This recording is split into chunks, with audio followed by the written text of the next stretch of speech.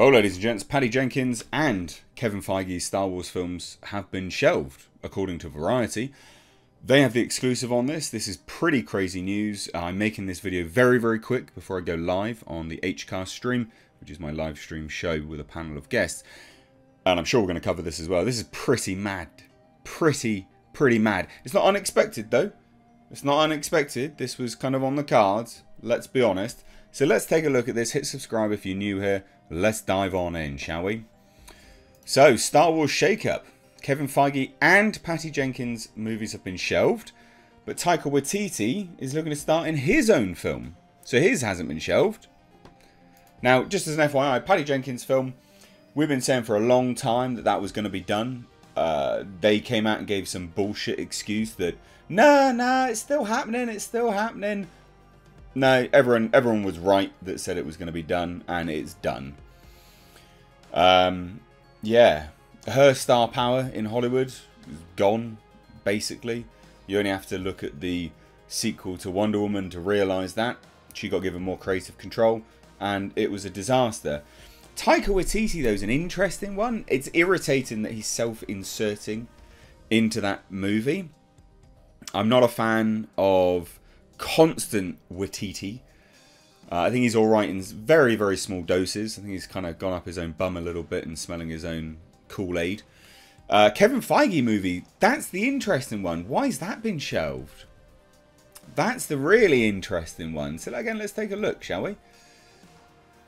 So, when Jon Favreau stepped onto the red carpet for Season 3 premiere of The Mandalorian on February 28th, the Disney Plus show's creator and executive producer was feeling nostalgic.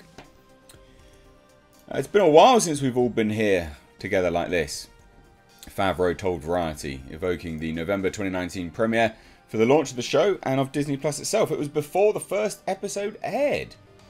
And at that time, The Mandalorian was a scrappy land speeder in the vast Star Wars galaxy, nipping at the heels of the rise of Skywalker. Basically, this is just setting the scene for however much crap they announced during that time, which was a lot. So the Rise of Skywalker, on the other hand, imploded in spectacular fashion. The film earned just half the grosses of 2015's The Force Awakens, and the widespread scorn of fans and Star Wars movie development has been stuck. Basically, nothing's been happening for a while at all, and then they started to put some things in the works.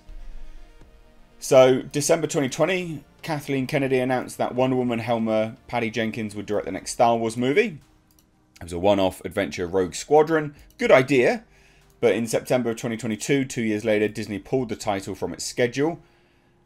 And sources with knowledge of the production say it's no longer in active development at the studio. A rep for Lucasfilm did not respond to a request for comment. In December, Jenkins said in a statement that she was still developing Rogue Squadron, but I don't know if it will happen or not. AKA, and I said at the time, it's not happening, it's dead. And it's dead.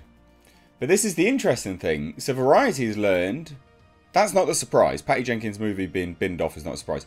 But the Kevin Feige one is no longer in active development. What? Why is that why is that done? That's so surprising. That's the surprise. Now to me, there's two trains of thought here. Two trains of thought. The MCU is seeing very diminishing returns. That's a fact. You look at the trajectory of the income, they're going downhill. Ant-Man 3 is a massive bomb. Now there's two things. There's two trains of thought with that as the keystone. Kevin Feige's like, look, I literally, we need to get the MCU back on track. I can't focus on anything else. There's that train of thought. Or he's been booted off. And there's that train of thought. Both are very possible, actually. So when news of Feige's involvement with a Star Wars film broke in September 2019, it churned up fan speculation, since widely debunked that he was in line to replace Kathleen Kennedy as the leader of Lucasfilm. The movie remained alive as recently as May, when screenwriter Michael Waldron told Variety that he'd started working on a Star Wars screenplay for Feige. I'm enjoying having the freedom on that to do something that's not necessarily a sequel or anything, Waldron said. 5 months later, Feige hired Waldron to write the script for 2026's Avengers Secret Wars, the Endgame-style culmination of Marvel Studios' multiverse saga. Between that project and the 19 other titles and counting that Marvel's announced for theatres and streaming in the next 4 years, Feige's responsibilities to the MCU are keeping him far, far away from Star Wars for much of the decade. I don't think that's it. I think he's been booted off. So that's so surprising.